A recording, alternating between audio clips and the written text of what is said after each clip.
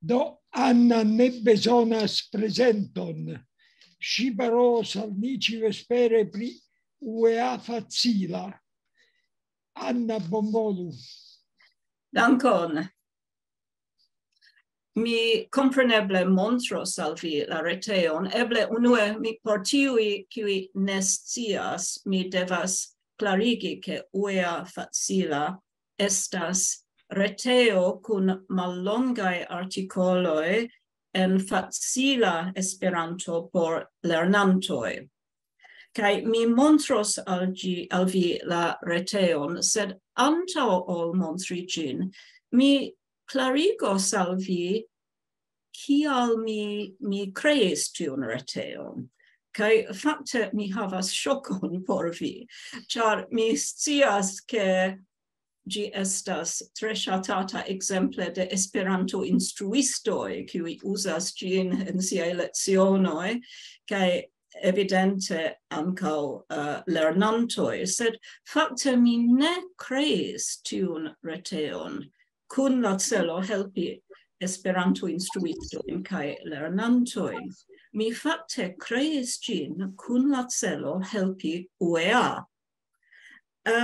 Kai tio okazis, estis fakte, mi credas, 2010, kai mi constatis che UEA perdas membroin, che gia membro nombro falas. Sed samtempe che amaso da novae homoi lernas Esperanton, fakte mi supposas che dum la lastai ni diru sep jaroj aŭ io simila, verŝajne venis pli da novaj lernantoj ol en la historio de la Esperanto-movado post la unua mondmilito. Kaj tio kompreneble okazis pro Duolingo. Kaj mi ne scias la precizajn nombrojn, sed mi scias ke almenaŭ 2 milionoj da homoj eklernis Esperanton per Duolingo. Kaj nuntempe mi fakte kontrolis ĉi posttagmeze. En ĉi tiu momento estas aktivaj 600,000 lernantoj en la 4 kursoj de Duolingo. Estas 4 kursoj en la angla, la franca, la hispana kaj la portugala. Do, kiel mi diris, tio estas pli da lernantoj verŝajne ol en la historio de la Esperanto-movado post la unuaj jaroj. Kaj tamen tiuj miloj da novaj lernantoj ne transformiĝas al membroj de UEA. Tiuj homoj, kiuj lernas per Duolingo, ili ne scias pri la tradicia movado. Ili verŝajne la plejmulto ili neniam aŭdis pri UEA. Aŭ se ili aŭdis pri ĝi, por ili ĝi estas iu, mi ne scias, organizaĵo en la ĉielo iomete kiel UNO aŭ io simila. Ne estas ke li havas la ideon ke li povus membriĝi en ĝi. Mi scias ke UEA sendis al homoj kiuj finis la kurson, sendis exempleron de sia revuo por instigi ilin membriĝi. Mi ne scias ĉu tio ankoraŭ okazas. Sed la fakto estas ke tiu revuo estas multe tro malfacila por homoj kiuj ĵus finis la kurson, kaj verŝajne ne tre interesa. Ĝi temas pri la Esperanto-movado, sed se oni ne konas la movadon, ĝi verŝajne ne havas multan signifon. Kaj tial, sciante ke UEA perdas membrojn, mi pensis ke ĝi devas fari ion por allogi tiujn milojn da novaj lernantoj. Kaj mi havis la ideon ke UEA devus fari revuon por lernantoj, iomete kiel revuo Esperanto, sed en facila Esperanto, kiu konigus al novaj lernantoj, novaj esperantistoj, konigus al ili la Esperanto-agadon, movadon, la agadon, kaj UEA, tiel ke ili ekhavu rilaton kun UEA. Do fakte tiuj el ni, kiuj de jaroj eble estas, Pardono, mia ecrano subite nigrigis. Evidente gi ne ŝatas tion, kiam oni simple parolas, kaj nenio okazas. Yes, nun mi tute confusigis.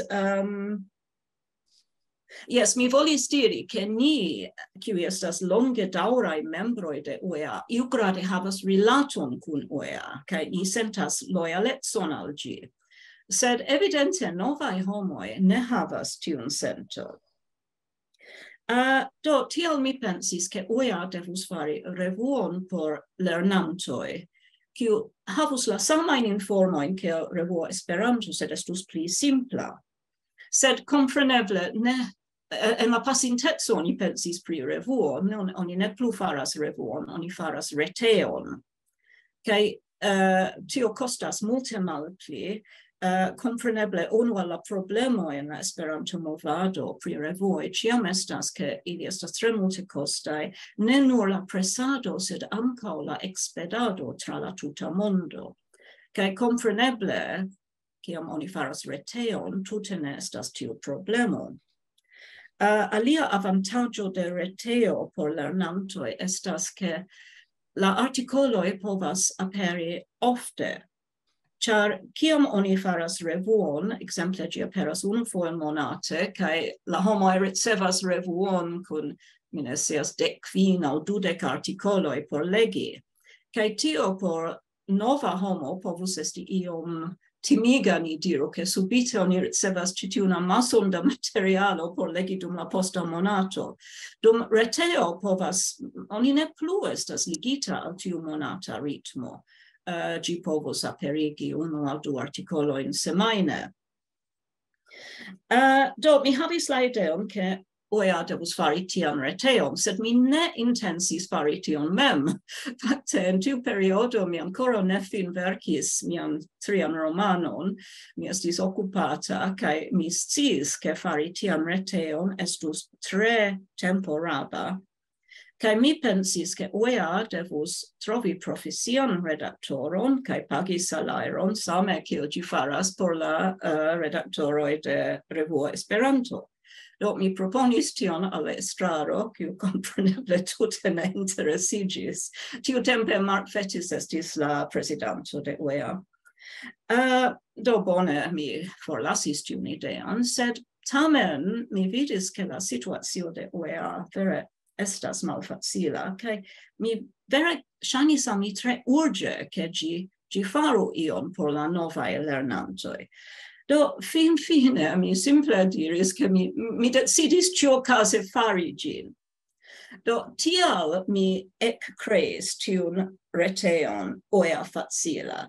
Mia ideo estis ke ĝi enhavu artikolojn pri la Esperanto-movado, pri la agado, ke ĝi prezentu UEA al la lernantoj, sed ankaŭ la fakajn asociojn, la aliajn aferojn kiuj okazas en la movado, ke ĝi montru la kongresojn, ke ĝi iugrade prezentu aspektojn de la Esperanta historio kaj tiel plu.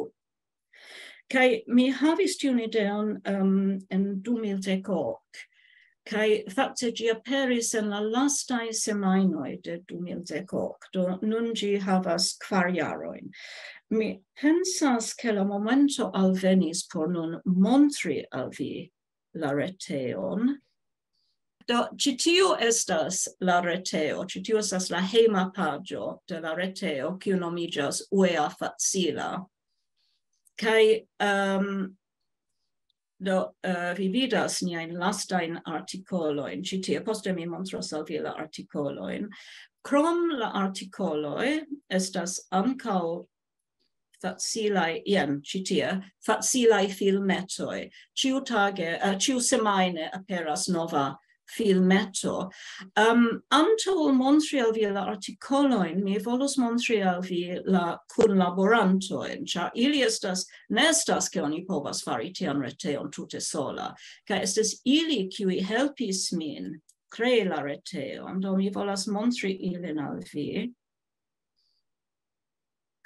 Estas tre strange, sed ĉiufoje, kiam mi rigardas ĉi tiujn kunlaborantojn, ili estas en alia sinsekvo. Sed mi comensos per Tim Owen. Char mi ne memoras kiel okazis, ĉu mi eble petis liajn konsilojn, sed li proponis mem fari la reteon, crei la reteon, porque mi povu enmeti la articolojn kaj tiel plu. Do li estas la homo kiu respondecas pri la aspekto de la lerneo, pardono de la reteo. Kai li la plej granda laboro kompreneble venis en la komenco por starigi la reteon, antaŭ ni komencis uzi ĝin. Kai nuntempe, dum la unua jaro, li sufiĉe multe devis helpi min. Nuntempe pli malpli ĝi antaŭeniras sen tro da intervenoj, sed ankoraŭ nun, se mi havas problemon, mi petas Tim helpi min. Mi montros ankaŭ mi jam diris ke estas filmetoj kiuj aperas ĉiusemajne kaj estas Judith. Mi neniam scias kiel prononci ŝian familian nomon fakte, sed kiel vi vidas, ŝi estas hungarino. Kai ŝi estas la homo kiu respondecas pri la rubriko de filmetoj. Ŝi ĉiusemajne aperigas novan filmeton. Tio ne estas facila tasko, ĉar kompreneble ni volas filmetojn kiuj estas sufiĉe facilaj kaj espereble lingve fidindaj, sed estas tre malfacile trovi perfektan filmeton. Preskaŭ ĉiam estas eraro ie. Do oni simple ne povas trovi filmetojn kiuj estas absolute perfektaj, kaj pri la enhavo ni ne vere povas fari ion ajn. Alia tre grava kunlaboranto estas Derek Roth. Kai li mem, kiam uea.facila estis tute nova reteo, li mem kontaktis min kai proponis aldoni son aŭ voĉlegadon al la artikoloj, kaj mi devas konfesi ke mi mem tute ne pensis fari tion. Do tio estis la ideo de Derek. Kaj li respondecas pri tio. Do kiam ajn mi havas novan artikolon, mi sendas ĝin al li, kaj li nun havas tutan liston de kunlaborantoj. Do la artikoloj estas legataj de diversaj homoj, kaj ni provas evidente elekti homojn kun bona modela prononco. Mi ankaŭ devas, do tio estas mi evidente, antaŭ kelkaj jaroj, tio estis kiam mi ankoraŭ loĝis en Italujo, do aspektis iom pli juna kaj bela ol nun. Kaj ĉi tio estas Maurizio Giacometto, aŭ Rizzo. Li estas redaktoro de la rubriko Libroservo. Kai en tio mi menciis ke la celo estas helpi UEA, do mia ideo estis havi rubrikon kun la titolo aŭ la nomo Libroservo. Por kuraĝigi homojn aĉeti librojn de la Libroservo de UEA, kaj kompreneble ni devis aparte mencii facilajn librojn, kiuj estas taŭgaj por lernantoj. Do li proksimume unufojon monate li aperigas artikolon pri libro kiu estus taŭga por homo kiu ne estas tre sperta esperantisto, sed ankaŭ foje pri pli malfacilaj libroj, kaj li ankaŭ precipe nun, kiam la venonta kongreso estas en Torino, en Italujo, li komencas verki artikolojn pri Torino. Do ĉi tiu kompreneble Renato Corsetti estas tre grava kunlaboranto, kiu precipe en la komenco ofte konsilis min, kaj ankoraŭ nun estas ofte mi diskutas lingvajn aferojn kun li ekzemple. Kaj mi verŝajne rimarkas alian Corsetti ĉi tie, tio estas Fabiano, mia filo, nia filo fakte, kaj li dum la pandemio, la komenco de la pandemio, li restis hejme, do mi petis lin helpi min pri la ilustraĵoj kiuj aperas super la artikoloj. Kaj li ne estas grafikisto, sed li havas talentojn en tiu direkto. Li estis tre helpa pri la ilustraĵoj tiu jaro, kai ancora nun li helpas min se necesas justigi unue la illustraĵo ekzemple. Mi pensas ke tio estas ĉiuj. Ne, ancora mi forgesis du. Estas Jean-Claude el Francujo, li estas provleganto, do kiam mi redactis artikolon, mi sendas ĝin al li, kaj li kontrolas ĝin lingve, kaj li ankaŭ ofte havas utilajn komentojn, li ofte rimarkas aferojn kiuj ne estas tute koheraj, ekzemple aŭ ambiguaj. Kaj cetere poste ankaŭ Derek, antaŭ aldoni la voĉlegadon, ankaŭ li tre zorge provlegas, do estas fakte du provlegantoj. Kaj do vi povas esti certaj ke la artikoloj en uea.facila estas tre grave kontrolitaj lingve. Kaj do vi devus, se vi estas instruisto, vi devus senti vin sekura prezentante ilin al lernantoj. Kai jen estas nova kunlaboranto, Mertis el Usono, kai ŝi mem estas lernanto, kai ŝi mem estis leganto de uea.facila, kai ŝi komencis verki artikolojn pri ĝi, kai fakte ŝi verkas tiom da artikoloj, ke ŝi fariĝis regula kunlaboranto, do mi nun aldonis ŝin al la listo de kunlaborantoj, kaj montriĝas ankaŭ, ke ankaŭ ŝi havas grafikajn talentojn, do ŝi komencas ankaŭ nun aldoni ilustraĵojn. Do mi pensas, ke nun mi montris ĉiujn kunlaborantojn. Estas unu, ne homo, sed instanco, kiun mi devus mencii, kaj tio estas SOFO, Esperantic Studies Foundation, kiu precipe en la unua jaro ili donis subvencion por helpi nin starigi la retejon, kaj nun ĝi ne vere bezonas multe da mono fakte, so por daŭre funkcii, sed tamen iom da mono estas bezonata ĉiam, kaj do ĉiujare ĝi donas al ni subvencion. Do tio estas niaj kunlaborantoj, kaj nia, kiel ni diru, kiel ni nomu ĝin, mecenato, patrono, io simila. Do nun mi montros al vi la artikolojn, sed mi memoras, ke unue mi devas ĝustigi la sonon por ke vi povu aŭdi.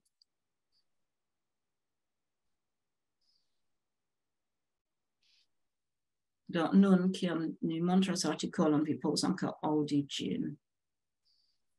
Do, relate al la artikoloj, mi esperas ke sub la artikoloj vi vidas ke la kategoriojn estas movado, homoj, kongresoj kaj konvenoj, opinioj, legaĵoj, literaturo, libroservo, lingvo, tra la reto kaj ĝenerale. Do, movado evidente estas artikoloj pri UEA, pri Esperanto-instancoj, pri agadoj kaj tiel plu. Homoj, no, mi montros ilin, anstataŭ simple paroli pri ili momentum.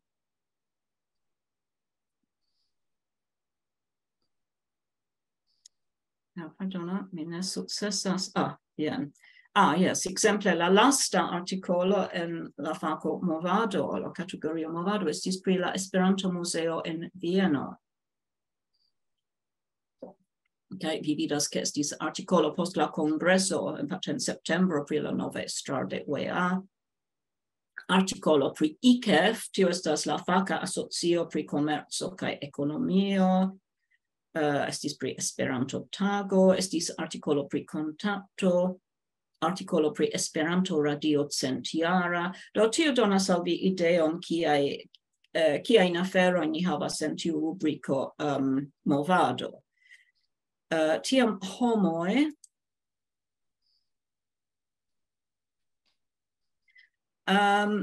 Do estas mixo de artikoloj ĉi tie. Ĉi tiu pri Alma Karlin estas ĉar aperis infanlibro en Esperanto. Ŝi estis mi ne memoras slovena, mi pensas slovena esploristo, eksterordinara virino, Kai aperis infanlibro pri ŝi, kiu ni prezentas en la rubriko libro servo, sed Rizzo tiom interesiĝis legante pri ŝi, ke li verkis artikolon pri ŝi. Do ne ĉiuj artikoloj estas nepre pri esperantistoj. Estis unu pri Clay, kiu estis la kongresa sekretario. Titus Bransma estas esperantisto kiu fariĝis sanktulo. Kaj ĉi tiu Benjamin Franklin, tio estas simple artikolo de generala intereso, ne aparte rilatas al, no, evidente tute ne rilatas al Esperanto. Do en tiu rubriko homoj, ni havas artikolojn pri esperantistoj, sed ankaŭ pri kiuj tute ne rilatas al Esperanto. Ĉi tiu pri Zorba la Greko ne vere estas pri la filmo, sed pri la regisoro de la filmo. Do tial ĝi estas en ĉi tiu kategorioj homoj. Kaj tiam estas la kategorio kongresoj kaj kunvenoj, ĉar do ĉi tiu estas pri la venonta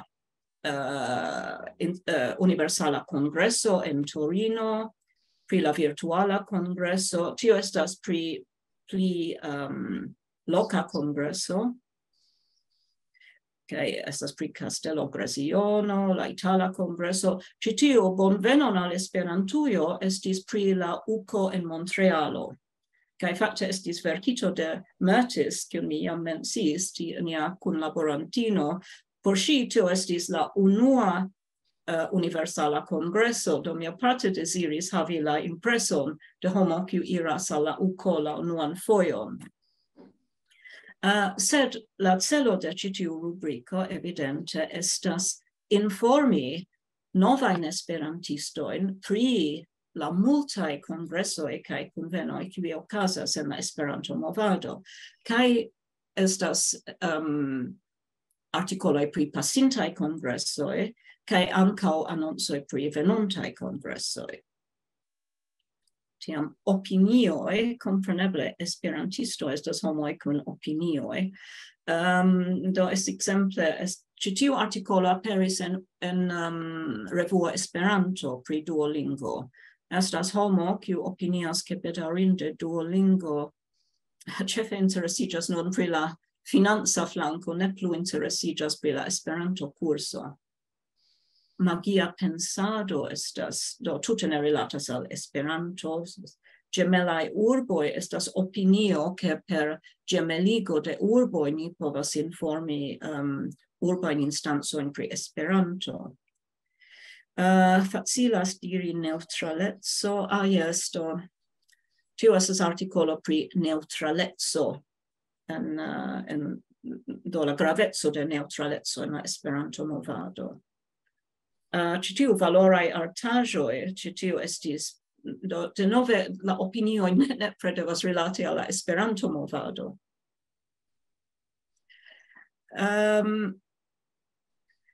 Mi diris ke la celo de uea.facila estis prezenti la Esperanto-movadon, sed estus iom teda revuo se oni nur parolus pri Esperanto kaj la Esperanto-movado. Kaj tial estas ĉi tiu rubriko kiu nomiĝas legaĵoj. Kaj ĉi tiu estas ĝeneralaj artikoloj pri diversaj temoj. Ekzemple, hodiaŭ aperis artikolo pri la ĉina novjara festo, kiu komenciĝas dimanĉon. Kaj kial estas 7 tagoj en semajno. La celo de tiu artikolo fakte estas prezenti kalendaron en Esperanto, kiun oni povas elŝuti.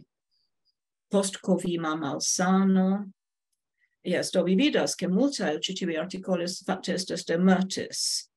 Kaj ankaŭ Li Ruchen verkas pri ĉinaj festoj, ankaŭ ĉi tiu estas de Li Ruchen.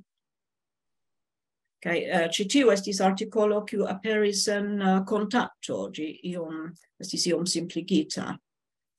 Kaj kiel trakti homajn restaĵojn, mi mem verkis tion, ĉar unu el la lernantoj de Renato, japana lernantino, mi kredas, ŝi demandis kiel ni traktas homajn restaĵojn en okcidentaj landoj, kaj tio instigis min verki ĉi tiun artikolon. Japanaj proverboj, ni havas japanajn proverbojn, ĉinajn proverbojn, Kai mi havas artikolon pri koreaj proverboj, kiu ankoraŭ ne aperis. Kai oni comparas ilin kun esperantaj proverboj. Literaturo estas mixo. Yes, parte estas artikoloj de konataj, ne artikoloj, poemoj, exemple ĉi tiu de Clarence Bicknell. Yes, estas poemoj de Marjorie Boulton. Evidente mi serĉas facilajn mallongajn poemojn. Estas mallongaj rakontoj, exemple Batos novaj horoj, estas de Livendek. Estas artikoloj pri literaturo. Ĉi tiu estas pri persa verkisto, kiu estis tradukita en Esperanton. Ĉi tiu estas pri la siĝo, estas speco de estas la korea ekvivalento de haiku. Do ni ĉiuj konas la japanan haikon, sed ankaŭ koreoj havas mallongan poemon kun fiksita nombro de silaboj, sed malsama, simila koncepto, sed malsama de la haiku. Kaj do ĉi tiu estas pri la siĝo, ĉi tiu mirinda legosperto kun Proust, do ne rilatas al Esperanto entute, kaj ankaŭ estas rakontoj, ekzemple estas mallonga rakonto ĉi tie, la kaŝita ŝtuparo. Do ĉi tiu estas mallongaj rakontoj de esperantistoj, ne ĉiuj tre konataj homoj. Kaj jes, kompreneble pri la premio pro la libro de Sten Johansen, kiu ĵus aperis. Tiam ni venas al la rubriko libroservo. Kaj mi menciis, ke ni faris tion kun la celo informi lernantojn pri libroj, kiuj estas taŭgaj por homoj kiuj lernas. Ĉi tiu, ne ĉiuj, ekzemple ĉi tiu estis pri la laŭro de la Akademio de Nobel pri la libro de Michaelo Bronstein, kiu evidente estas multe tro malfacila por lernantoj, sed do ĝi foje havas artikolojn ankaŭ pri aliaj libroj, ne ĉiuj pri facilaj libroj. Tiam estas lingvo kompreneble. Do mi pensis, ke ĉi tiu estus multe pli granda rubriko mi imagis, ke estos pli da artikolo pri lingvaj aferoj, sed fakte ne estas tre multaj artikoloj en tiu rubriko. Estas unu pri estas unu pri la esprimo kiun oni uzas en la fino de fabeloj, do kaj la princo kaj princino geedziĝis kaj vivis feliĉe kaj kontente. Do kiel oni diras tion en Esperanto? Estas diskuto pri tio. Yes, estas io pri Meg. Estis artikolo kiel nomi la viruson. Do vi vidas ke tiu datas el marto 2020. Do ĉu oni diras kronviruso aŭ koronaviruso aŭ kiel oni nomas ĝin. Tra la reto estas informas pri interesaj retejoj.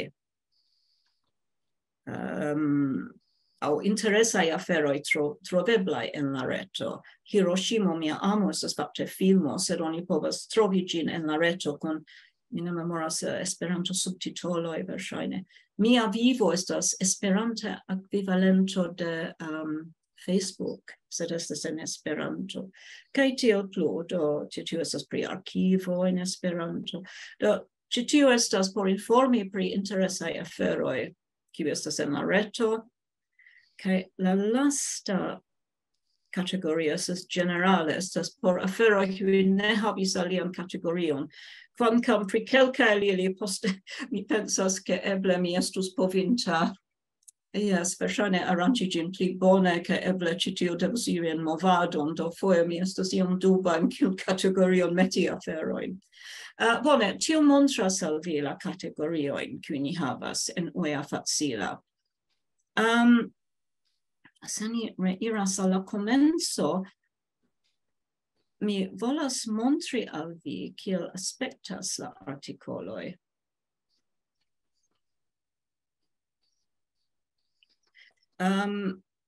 Yes, do grava afero estas che ciu articolo havas voce, o prescau ciui havas voce legadon. Kai vi vidas che citiu estas legita de Margaret Zaleski-Zamenhof. Kai mi lasus vin audi nur malgrandan parton de gi. Post-covima malsano. La plei multo el la homoi infectitai de la viruso, kiu causas la malsanon COVID-19, resanigas dum la sekvaj 1 aŭ 2 semajnoj. Tamen, estas iuj homoj, kiuj spertas sanproblemojn dum pluraj monatoj. En la grupo de malsaniĝantoj kun aĝo de 18 ĝis 64 jaroj, 20% spertas almenaŭ unu longe daŭran malsanon, kiu eble estas kaŭzita de kovimo. Tiu procento pliiĝas al 25% en la grupo de homoj 65-jaraj kaj pli aĝaj. Tiaj longe daŭraj medicinaj problemoj estas nomataj post-covima malsano aŭ longe daŭra kovimo. Do, ni haltu tie, tio estas nur por montri al vi, por aŭskultigi al vi, kiel ĝi sonas. Vi rimarkas ke kelkaj el la vortoj havas substrekon. Mi ne menciis ke la vortoj en uea.facila aŭ la artikoloj estas verkitaj uzante vortojn en vortlisto. Kaj se oni uzas vorton kiu ne estas en la vortlisto, oni aldonas difinon. Do, la unua vorto estas infekti. Kompreneble, la difino mem devas havi simplajn vortojn. Do, ne estas ke ĝi estas enciklopedio kompleta. Simple oni donas simplan difinon uzante la vortojn en la listo, do infekti transdoni malsanon. Ne estis facile difini ĉi tiujn vortojn. Viruso, do mi skribis treege malgranda, nevidebla kaŭzanto de malsano. Kovimo, tre seriosa malsano disvastiĝanta tra la tuta mondo ekde la jaro 2020, kaj tiel plu.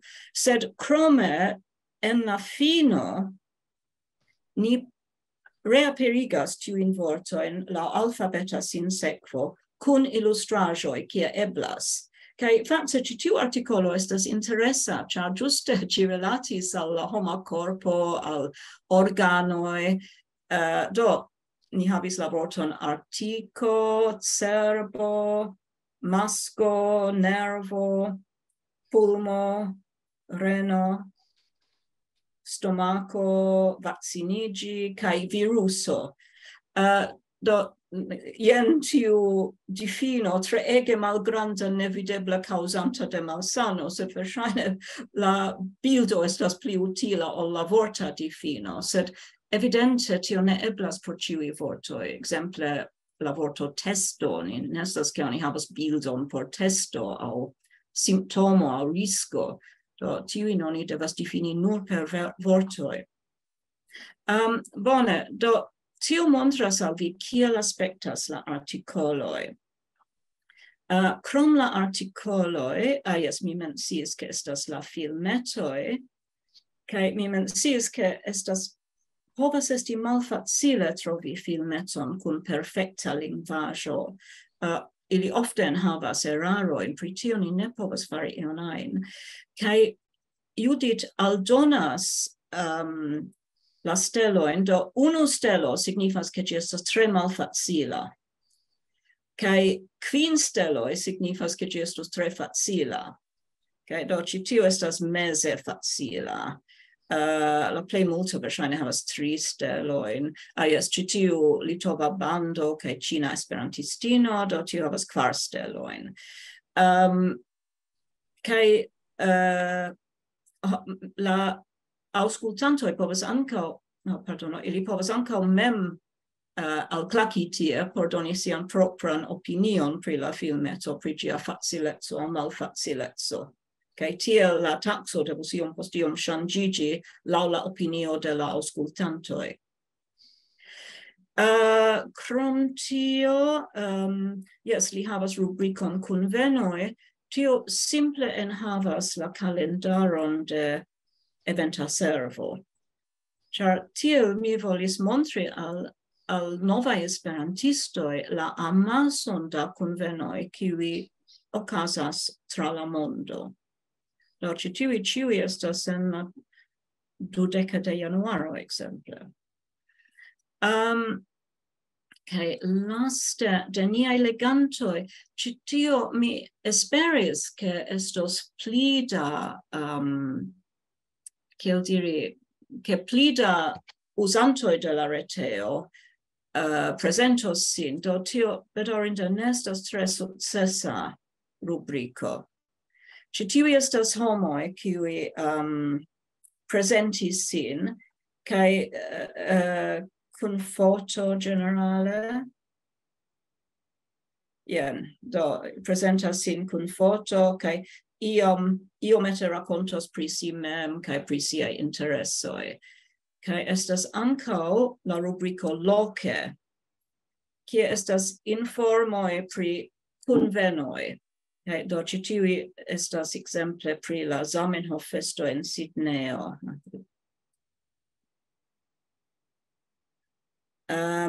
Mi petis ilin aldoni mallongajn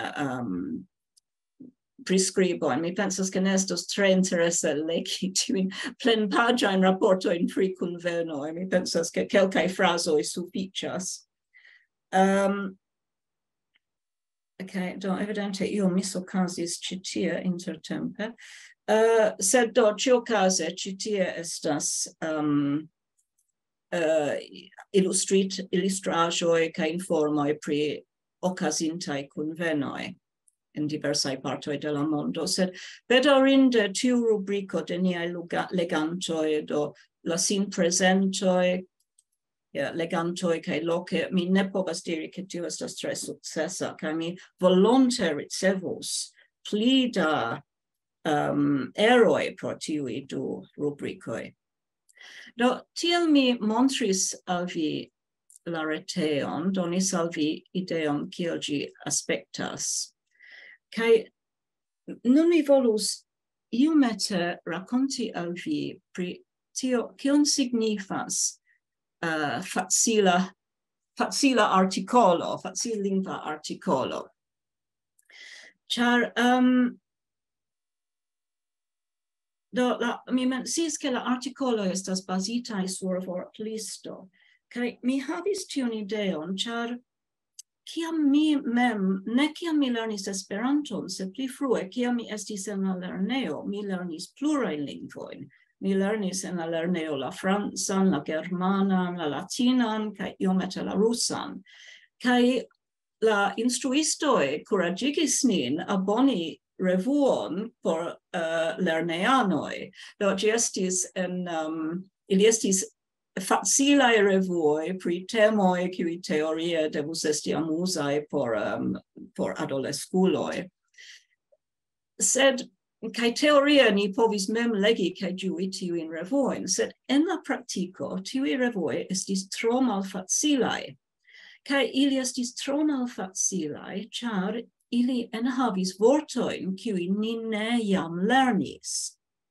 Kaj tial mi pensis ke facilaj artikoloj devas esti bazitaj sur vortlisto kaj uzi nur vortojn el tiu listo. Tiel ke la legantoj povu ekoni tiujn vortojn. Kaj ankaŭ mi pensis ke ĝi devus uzi la vortojn kiuj aperas en la lernolibroj. Do nun mi montros al vi la prezentaĵon, momenton.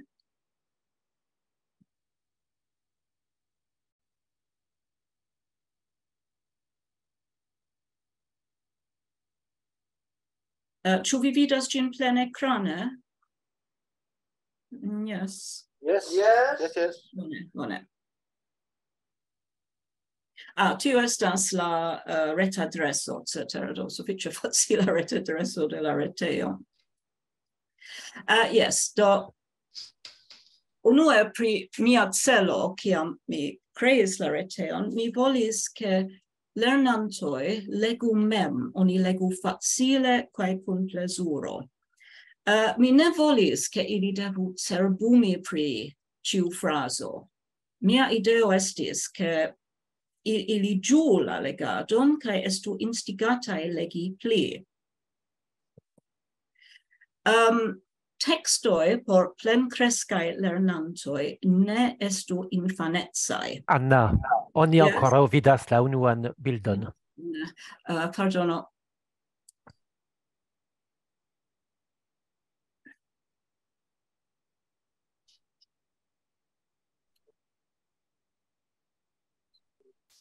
Nun vi vidas gin, ĉu ne? Yes. Yes, kiam mi havis anan. Nun ĝi ne moviĝas momenton.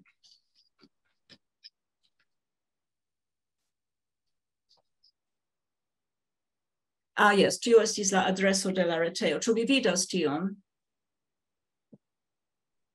Nun yes, antaŭe ne. Bone. Do, yes, mia celo estis che oni legu facile kai kun plezuro, che la textoi por plencrescai lernantoi ne estu infanezai. Char ofte homoi, kiam ili verkas por lernantoi, ili tui imagas, char la lingvo devas esti simpla, ili pensas che ankaŭ la enhavo devas esti iel infaneza. Kai exemple li tui comenzas verki racontoin pri feinoi kai kunikloi kai tiel plu. Sed la facto estas che quancam la legantoi estas ne povas legi tre complicain articoloin, ili estas plencresculoi, do mi volas enhavo, kiu estus tauga por plencrescai lernantoi. Yes, kai mi ham diris tion, che estus iom tede se ciui articoloi estus pri Esperanto kai pri la movado, do tial mi volis che estu anco articoloi de generala intereso. Grava afero estas che la articoloi estas mallongai. Kutime ili ne enhavas pli ol 400 vortoin. Char compreneble se oni estas leganto, oni ne volas ricevi tutan longan artikolon de pagioi kai pagioi, tio estas tre malkuraĝiga. Dum 400 vortoj estas mallonga afero, kiun oni povas legi sufiĉe rapide kaj espereble ĝui ĝin. Nur la rubricoi legaĵoj kaj literaturo akceptas artikolojn kun maximume 600 vortoj. Do eĉ tio ne estas tre longa. Nun, pri la vortlisto. Mi fakte jam havis sperton verki facilain artikoloin, ĉar mi antaŭe redaktis la facillingvan parton de kontakto. Fakte mi povas diri ke mi mem creis la facillingvan parton de kontakto. Ĉar tio estis en 80 jaroj. Mi havis intereson pri verkado por lernantoj. Kai tial mi volis fari tiun facillingvan, mi jam pensis pri facillingva revuo, kai estis la ideo ke tiu apero en kontakto. Do, por tio mi creis la vortliston. Do, sur kio estas bazita la vortlisto? Unua afero estas la baza radikaro oficiala, kiu estis kreita de la Akademio, fakte en la 60 jaroj, kaj ĝi estis combino de diversai ofteco listoi, pri la ofteco de vortoi. Estis diversai categorioi de la plei oftai vortoi gis la malpli oftai, ca mi usis eble la unuain 6 aŭ 7 categorioi el tiu listo. Do, tiu estas simple oftai vortoi, kiujn la homoj uzas normale. Tiam mi usis la unuain dek lecionoin el diverslingvaj lernolibroj. Mi tiam laboris en la centro oficeo de UEA, do mi havis aliron al la biblioteko, kaj mi rigardis lernolibrojn en diversaj lingvoj, kaj notis kiuj vortoj aperis en la unuaj dek ĉapitroj de tiuj lernolibroj. Ĉar mi volis ke la legantoj rekonu la vortojn. Tiam mi petis opinion, mi memoras che mi petis opinion de Japano, kai Hungaro, kai eble de aliai homoi. Mi petis ilin rigardi la liston, kai diri al mi kiui vortoin ili reconas, kai do kiui vortoi estus relative simplai por homoi kiui parolas ne Europan lingvon, ne Hind-Europan lingvon. Tiam mi aldonis al la listo la necesain vortoin por Esperanto revuo, exemple asocio, congreso, klubo, articolo, literaturo, poemo, rubrico. Oni ne povas havi Esperanto revuon sen tiui vortoi. Quancam ili ne kutime aperas en lernolibroi.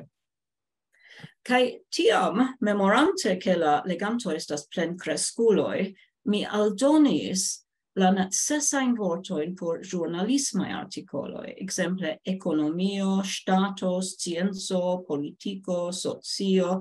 Mi devas aldoni che tiui vortoi por, almeno por homoi qui parolas Europan lingvon, ne estas malfacilai vortoi. Ili estas malfacilai conceptoi, sed ni estas plenkreskuloj, ni ĉiuj scias kio estas ekonomio kaj politiko kaj socio kaj tiel plu. Do ankaŭ tiuj vortoj aperis en la vortlisto de kontakto. Sed do tiu vortlisto por kontakto mi kreis tion en la 80 jaroj, antaŭ 40 jaroj. Do estis tempo refari ĝin. Kaj ĉi tio estas ĉi tiuj ciferoj cetere mi serĉis tiujn radikojn en la tekstaro por vidi kiel ofte ili aperis. Kaj ĉi tiuj estas utilaj vortoj kiujn mi aldonis al la listo de kontakto. Exemple, tiu estas vortoj pri kiuj esperantistoj parolas: alfabeto, aviadilo, banko. Mi pensas che eble ni havis autobuson, sed mi aldonis buso, charmi, dato, dependi, fabrico, kai tiel plu. Kai tre grava gruppo de vortoi, qui simple nestis besonata en la 80 jaroj, eble kelkaj eĉ ne existis, estis vortoi qui relatis al computado. Exemple, affiŝo, babili, logo, cifero, documento, por ciferezza, documento, ecrano, claki, clavaro, commento, messaggio. Kai tre grava vorto, reto, tio estas essenza vorto nuntempe. Dum aliflanke mi forigis vortoin qui ne aperis tre ofte, au kelkaj kiel karbo a kasedo. Exemple, en 80 jaroj oni uzis kasedojn, sed oni muzikkasedojn oni ne plu uzas ilin. Do mi forigis vortojn. Kupono, tiam oni uzis internaciajn respond-kuponojn, sed tio estas vorto kiun oni ne plu bezonas. Mi iom bedaŭras ke mi forigis vosto, tiu foje estas utila. Azeno, tio estas tre ŝatata vorto en lernolibro, en malnovaj rakontoj, sed ne estas ke azeno estas grava vorto por ni en moderna vivo.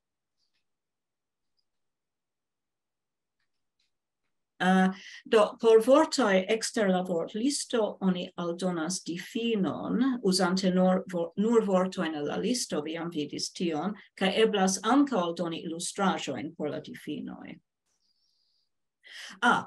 Kai existas iu reteo kiu nomiĝas facililo. Mi ne scias ĉu mi povas trovi ĝin nun.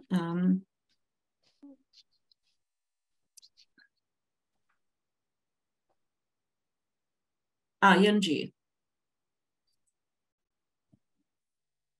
Ne. Tio estas ne estas el la reteo. Do bone, mi lasos ĝin tiel, tio estas fakte el la prezentaĵo mem. Do oni povas englui ĉi tie en la supra parto la tekston, kaj la ruĝaj indikoj montras vortojn kiuj ne estas en la teksto. do tio estas utila do facililo enhavas la vortliston de uea.facila. Povas compari vortoin kun tiu textoin kun tiu vortlisto.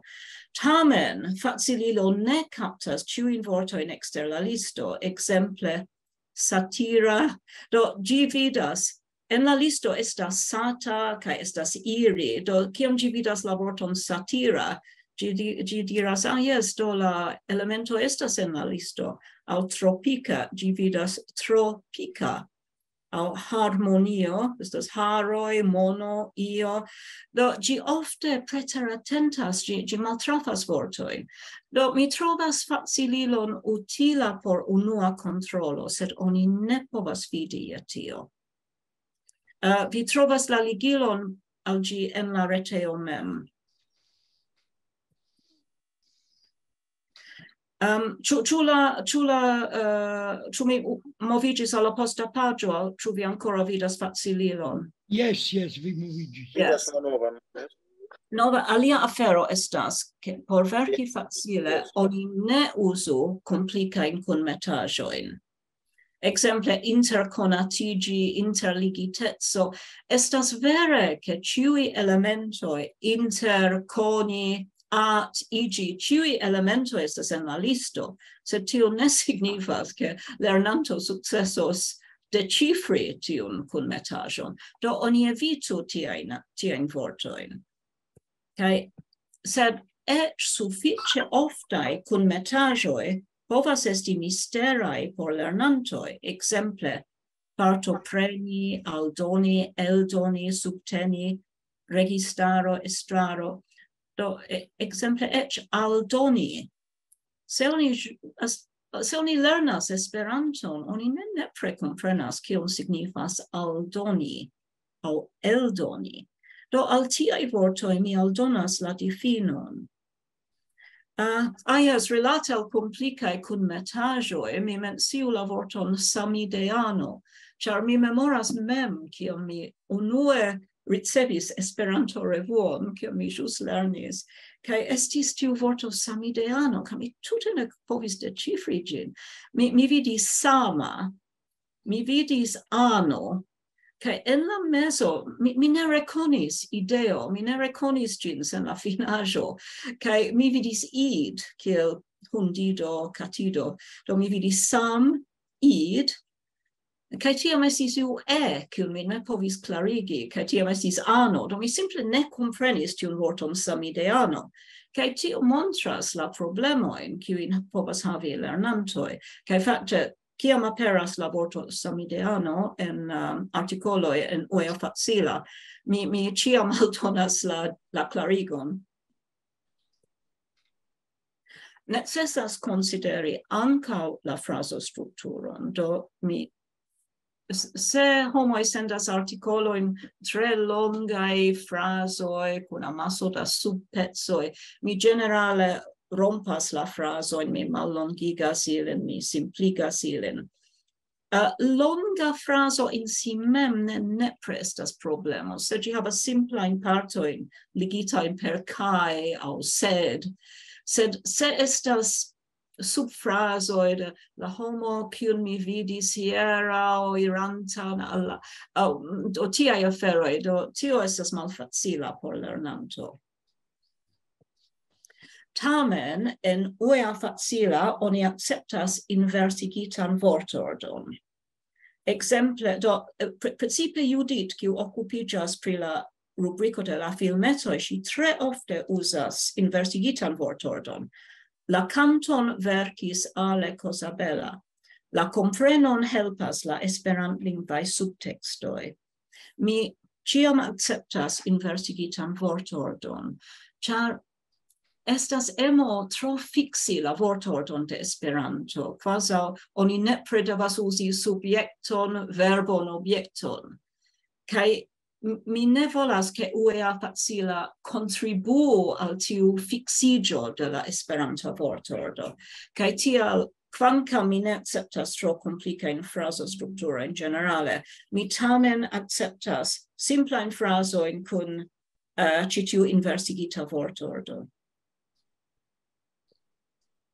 Yes, do tio estas cio pri la reteo. Mi menciu che se vi volas sekvi uea.facila, ĝi havas grupon en Facebook, do kiam aperas nova artikolo en uea.facila, mi ĉiam anoncas ĝin en la grupo uea.facila en Facebook. Tiel che se vi estas en Facebook, vi scias che aperis nova artikolo.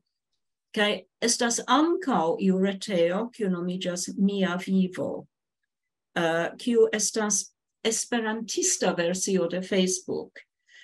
Ĝi estas multe malpli granda, sed ĉiuokaze mi aperigas anoncon pri novaj artikoloj ankaŭ en Mia Vivo. Tio estas la fino, yes. Do mi haltas tie, kai effektive mi sukcesis paroli sen halte de monohoro. Do nun se vi havas komentojn aŭ demandojn. Estas Komento, yes. Estas commento de Rizzo. Rizzo, volu diri ĝin voce. Yes, mi povas aldoni che ni havas konton ankaŭ en Twittero. Do se iu el vi preferas Twitteron, vi povas sekvi nin tie. Ĉu vi volis diri tion, Renato? Bonvolu, yes. Do, So Tera, mi ne vidis vin antaŭe, aŭ mi estus povinta peti vin eble presenti la libroservo. Vi bonege presentis, compreneble, do vi ne bezonis min. Eble nur pri facililo, oni povus diri al ĉiuj che facililo troviĝas ankaŭ ene de la retejo, ĉu ne? Ĉar antaŭe vi serĉis facililon. Ĝi estas ankaŭ en la retejo. Mi estas en la komputilo de Renato, kaj havas iom da problemoj trovi aferojn. Sed yes, ĝi estas en la reto, sed en la retejo mem estas ligilo al facililo. Do oni povas kontroli artikolojn per facililo, sed kiel mi diris, ne fidu ĝin. Tio utilas nur por unua kontrolo. Do mi vidas ke Paolo havas mano, yes. La unua eble estas Paul bonvolu. Yes, unu aferon mi ne vere komprenis, do mi fidas en la retejo, che tiun tekston afiŝis Anna, tiun tekston afiŝis tiu kaj tiu, sed ĉu oni unue afiŝas, kaj poste iu lingve kontrolas, aŭ oni tamen devas unue sendi al iu centra controlejo, ni diru? Sendas ĝin al mi redaktas ĉion, kaj mi estas tre atenta redaktoro. Mi ofte devas, do ankaŭ Rizzo povas diri tion al vi. Yes, do mi ĉiam simpligas artikolojn, mi ofte iomete rearanĝas ilin, kaj mi aldonas la difinojn. Do homoj iu kiu volas verki por uea.facila, sendu la artikolon al mi. Sed mi aldonas ke mi ĉiam poste, do redaktinte la artikolon, mi poste ĉiam resendas ĝin al la verkinto, por ke tiu legu ĝin kaj aprobu ĝin.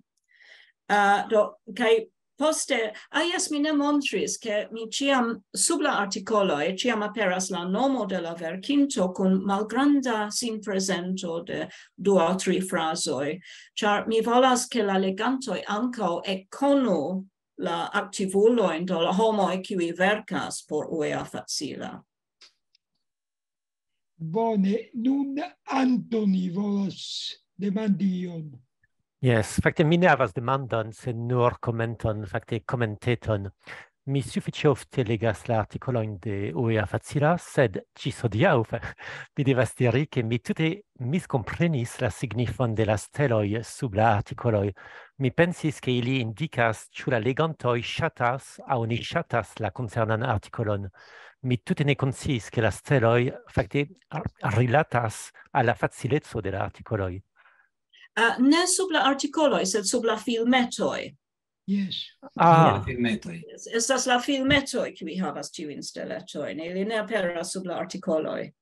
la articoloi, no, verŝajne ili ja iomete varias, sed generale li ĉiuj sekvas la saman regulon kaj estas same facilaj aŭ malfacilaj.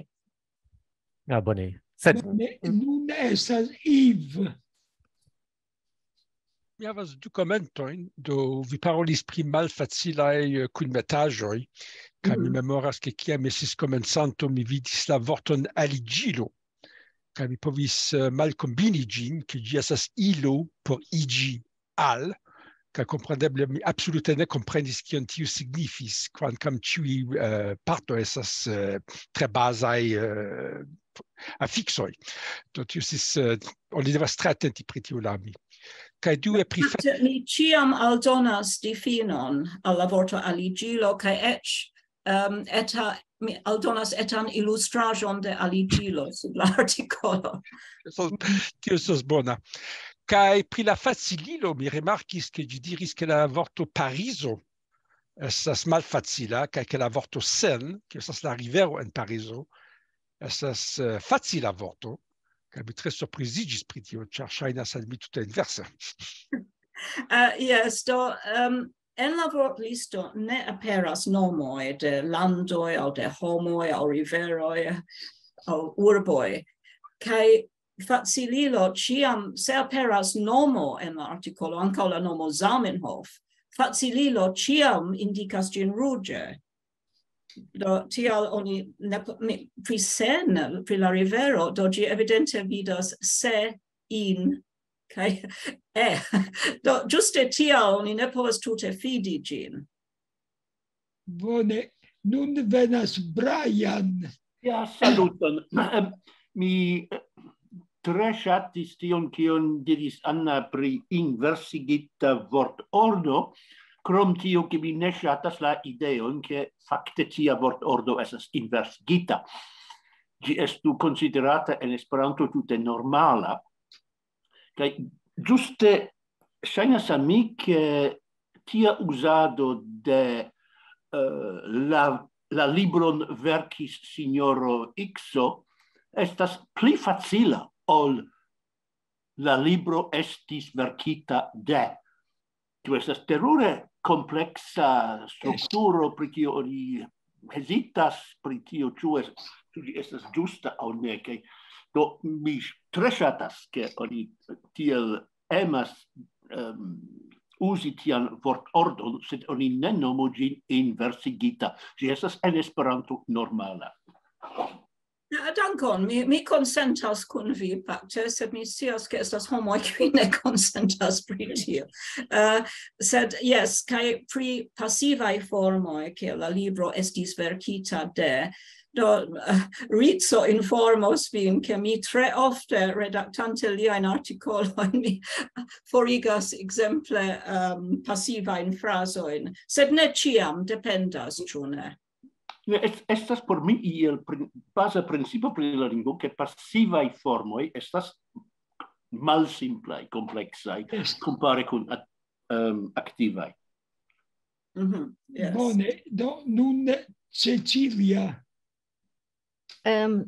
Dankon al Anna kaj gratulon, estas tiom da laboro en ĉi tio. Mi havas du demandojn. La movado ankaŭ uzas la aranĝon laŭ la Eŭropa kadro de A1 ĝis C2. Ĉu Esperanto havas oficialan statuson ĉe la CR? CRF? Kaj ĉu via vortlisto baziĝas sur B1? Mi petas, ĉar en la anglan kaj la nederlanda simpla lingvo, plain language, estas pli malpli egala al la nivela B1. En la pola, ne eblas. Yes, do certe en Esperanto tiuj ekzamenoj nomiĝas la KER-ekzamenoj. Kaj yes, Edukado.net okupiĝas pri ili ja okazas ne en la nivelo A1 kaj A2 mi kredas, kiuj en Esperanto simple estas tro facila. Do oni povas fari la ekzamenojn en la nivelo B1, B2, C1 kaj nun oni ĵus aldonis so do tio eblas. Miai vortlisto estas sendependai de tio. Effecte, kiam mi creis la vortliston de contacto, mi supposas che oni ancora ne inventis la kerniveloin. Kai kiam mi diris, mi simple prenis tiun vortliston de contacto, pri kiu mi sciis che gi bone funkciis, ĉar mi uzis gin antaŭe, kai mi simple aldonis, do kiel mi montris, mi iom adaptis gin, forprenis kelkajn aferojn, aldonis aliajn kaj tiel plu, sed tio estas tute sendependa de la kernivelo. Sed mi esperas ke simple povante legi facile ke lernantoj simple akiros pli bonan lingvokonon. Yes, mi povas aldoni che in mia sperto la nivelo estas pli malpli B1, char miai asiae lernantoi por B2 facile comprenas l'articoloin. Do B1 estas gia nivelo. Nun Alen.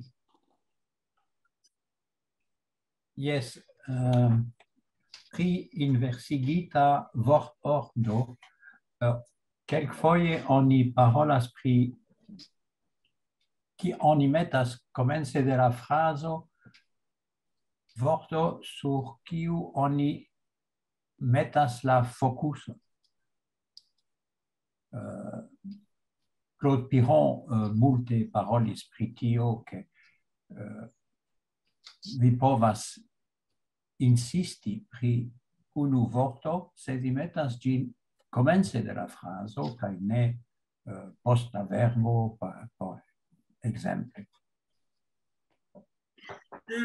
Fakte, yes, vi pravas pri tio, che kiam oni metas la accusativon unue, oni grade jetas pli da lumo sur gin, kio ja sugestas che estas iu, kiam ni povas diri, iu subcomprenata vortordo, char giuste tiu estas variaĵoj de tio. Yes. Sed do tio estas pli teoria discuto, ĉu ne, pri kio ni iru en uea.facila. Sed la ĉefa afero estas ke mi ne volas contribui al fixado de la vortordo, kaj tial mi decidis accepti tiujn frazojn en tiu sinsekvo kaj ne ŝanĝi ilin. Mi emfaze dirus, Anna, vi ne nur akceptu ilin, sed vi curagigu ilin, laueble ripetadu ilin. No, revisiante por monato, mi laueble ŝanĝas pasivoin al aktivaĵojn, ĉar ŝajnas al mi ke tio estas pli rekte komprenebla, pli simpla kaj pli esperanteca ankaŭ. Yes. Do nun petis la parolon Rizzo. Rizzo, bonvolu. Dankon, yes, ne, mi volis nur aldoni alla respondo de Anna alla unua demando de Paul, kai confirmi che yes, ja, la proceso estas tre rigora, do kutime homoi sendas articolon all'Anna, ĉu ne, kai estas, kiam Anna montris la kunlaborantojn, mi povis vidi Jean-Claude kai Dere, kai ili estas ĉefe la du Preleganto, ĉu ne, krom Anna, kompreneble. Do ĉiu artikolo havas almenaŭ 3 kontrolantojn, ĉu ne, Anna? Do estas, kiel vi diris, ne estas facile verki facile. Do temas pri mallongaj artikoloj, sed la proceso estas same rigora kiel povus esti por provlegado por libro aŭ io tia, ĉu ne? Yes, yes. Kai fakte tiuj du provlegantoj, Jean-Claude kaj Derek, ili ĉiam havas proponojn, kaj yes, kaj ofte ni iom diskutas la vortojn, ŝanĝas ilin kaj tiel plu. Do ni ne simple prenas artikolon, iun artikolon kiun oni sendas, ni ĉiam redaktas ĝin kaj kontrolas ĝin. Mi vidis iom mistifikita de la vorto affiŝita de, ĉu ne? Ĉar do en realo ili ne afiŝas, ili sendas ien, kaj iu teknikisto afiŝas, ĉu ne? Do oni devos diri verkita de aŭ proponita de, sed tiu affiŝita ŝajnis al mi kvazaŭ oni tuj ĵetas ĝin al la ekrano, ĉu ne? Oni ne faras effektive. Kaj cetere ankaŭ kiam legantoj sendas sin prezenton, mi ĉiam almenaŭ korektas ĝin. Mi scias ke en la komenco iu sendis sin prezenton, kaj mi reskribis, mi diris, mi ne komprenis ion, ĉu vi volis diri tion aŭ tion, kaj la homo estis tre kolera, kaj tuj forprenis sin prezenton, ĉar homoj ne plu kutimas je tio. Mi kompreneble apartenas al la malnova skolo de redaktado, paperaj revuoj, kiam la redaktoro controlas cion, kai correctas cion. Exemple, se vi pensas pri revuo Esperanto, ne estas ke oni aperigus leteron de leganto kiu enhavos eraroin. Sed nuntempe la homoj ne plu kutimas je tio, ili kutimas tuj sendi siajn pensojn, exemple al la diskuteo en Facebook aŭ io simila, kaj ili ne atendas ke redaktoro intervenas.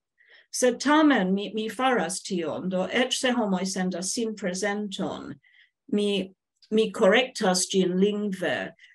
Se estas etaj aferoj, kiel aldono de akuzativo, mi eĉ ne mencias tion, sed se mi ne komprenas ion aŭ vere devas iom rearanĝi ĝin, tiam mi diras al la homo antaŭ ol aperigi ĝin.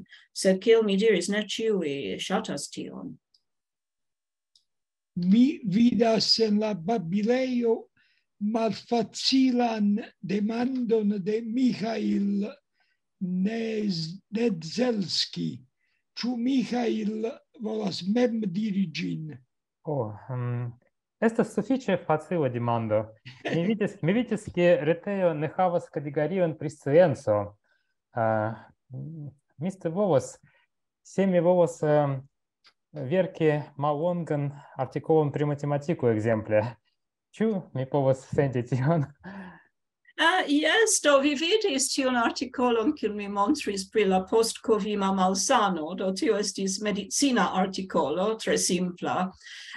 Yes, se vi volus sendi sciencan artikolon, do ĝi aperus en la rubriko legaĵoj. Do ĝi ne rekte rilatus al Esperanto. Krom se vi volus diskuti matematikajn terminojn aŭ io simila, tiam ĝi aperos en la rubriko lingvo. Sed mi verŝajne bezonus vian helpon, mi mem ne estas sciencisto, kaj kompreneble verki tiujn difinojn per simplaj vortoj povas esti tre malfacile, ĝuste pri sciencaj kaj medicinaj aferoj. Sed mi certe petus vian helpon pri tio. Sed mi estus tre contenta se vi volas sendi sciencan artikolon en 400 vortoj. Yes, mi volas. Ok, dankon. Mi provos fari tion. Mi ne vidas ĉiujn demandojn en la babilejo. Ĉu estas iu alia kiu prezentis demandon kaj ne estis aŭskultita? Mi ankaŭ ne vidas la aliajn ekranojn, sed ŝajnas al mi, ke ne estas aliaj demandoj. Almenaŭ mi ne vidas manojn. Yes, do en tio okazo, se ne estas pli da komentoj, ni povas malŝalti la registradon, mi kredas. Estas klase kiu zorgas. Ĉu ne estas mi kiu registras fakte? Yes. Eble mi havas ankoraŭ demandon. Yes. Mi ne vidas, kiu parolas? Mi. Yes, jam vi, yes. Yes. Nuntempe do furoras tiun chat-goboto, tiu kvazaŭ aŭtomata respondilo en la reto. Yes. Ĉu ĝi povas helpi al faciligo de ekzistantaj artikoloj? Mi ne konas tiun retejon, do mi ne vere povas. Eble ni iam provu tion. Do ĉiukaze ĝi estas aŭtomata kaj tamen do iu redaktoro devas fari, sed vi havas amasan fonton de de eblai articoloi, por ne traduki, sed transduki al facila Esperanto. Ĉu ĝi havas, ĝi bezonus la vortliston por povi fari tion? Yes, mi ancora ne provis profunde elprovis tiun retejon, sed ĝi ĝis nun estas senpaga. Kaj Kio estas iu kompanio kiu nun senpage disponigas la kiel diri la bibliotekon. Kaj vi povas eĉ en Esperanto demandi aferojn. Mi hazarde ĉi-semajne demandis verku iun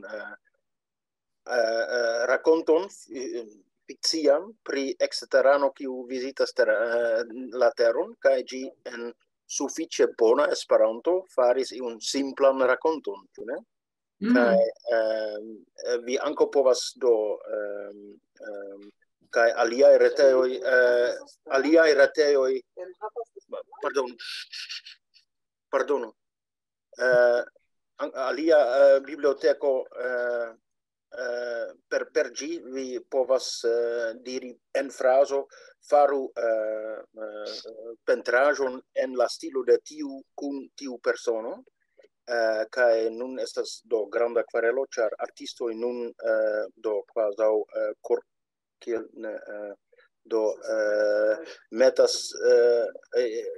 metas la fondintojn de tiu retejo al la korto por diri vi ŝtelas niajn verkojn, ĉar vi povas diri uzi tiun artiston kiel fonton de nova verkaĵo.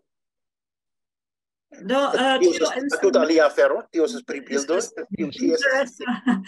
Interesa temo por artikolo por uea.facila, ĉu ne? Kompreneble mi kiel homa redaktoro ŝatas pensi, ke maŝino ne povus fari la aferon same bone kiel mi, sed kiu scias. Bone, mi vidas ke Cecilia ancora, yes. Ja, pardonu che mi havas denove demandon. Mi pensas se vi eldonu la vortliston kun kelkaj gvidlinioj en uea.facile, via laboro estus pli facila? La vortlisto estas tie. Se vi yes, en la reteo. Mi trovis vidas ĉu mi povas trovi uea.facila denove. Kaj yes, ĉi tiu estas la reteo, momenton. Do vi vidas la reteon, ĉu ne? Ĉar mi ne montris ĉion. Yes, ĉi tiu kiu nomiĝas facila verkado. Ĉu vi vidas tion? Bonege. Dankon. Kiel verki facile yes, vortlisto. Momento, ni vidu. Yes, la vortlisto, ĉi tie, laŭ mi ĉi tio ne estas tre utila maniero aperigi ĝin per dire. Sed tio kiu estus utila estas eblas elŝuti preseblajn versiojn dupaĝan kaj tripaĝan por elpresado. Do mi mem havas tio estas la dupaĝa vortlisto. Do la tuta vortlisto troviĝas en unu flanko. En la alia flanko vi vidas yes, estas la gramatikaj finaĵoj kaj la korelativoj kaj tiel plu. Kaj mi havas tion konstante apud mia komputilo. Momenton mi ĉesas montri la ekranon. Yes, mi havas tion konstante apud mia komputilo. Kaj kompreneble mi nun tre bone konas la vortlisto, mi ne devas tre multe konsulti ĝin, sed la plej oportuna afero, oni volas verki ion, estas elpresi tiun vortliston, kaj tiam havi ĝin apud la komputilo kaj konsulti ĝin dum vi verkas. Sed ĉiukaze mi mem simpligas artikoloin. Do, se homoi verkas artikolon, mi mem povas simpligi ilin, kai kiel mi diris, mi poste resendos gin al vi, porque vi diru, yes, mi aprobas tion, char compreneble gi aperas sub via nomo. Do mi ciam petas la homoin aprobi antuo la perigi. Se do vi ne besonas tro multe geni vin pri la facila verkado, por mi estas plei grave havi la enhavon, ĉu ne? Kaj mi simpligos la lingvaĵon. Kaj ankaŭ estas grave ke la artikolo estu de la ĝusta longeco. Ĉar se vi sendas 400-vortan artikolon, mi povas simpligi ĝin. Se vi homoj faras tion, ke li sendas al mi 3-paĝan artikolon, kai diras, vi povas simpligi tion, sed tio signifas verki. Do, mi volas diri redukti 3-paĝan artikolon al 400 vortoj. Tio ne estas redaktado, tio estas verkado. Kai mi facile povas simpligi artikolojn, sed se mi devas mallongigi, tio estas multe pli granda laboro por mi. Do, se homoj sendas al mi mallongajn artikolojn, mi volonte simpligas. Tio che mi ne volonte faras estas mallongigi tute longajn aferojn. Mi komprenas, dankon. Dankon. Se ne estas aliaj demandoj, kaj vi haltigis la registradon. Do, mi ancora ne haltigis ĝin, nun mi faros. Bone, ĉar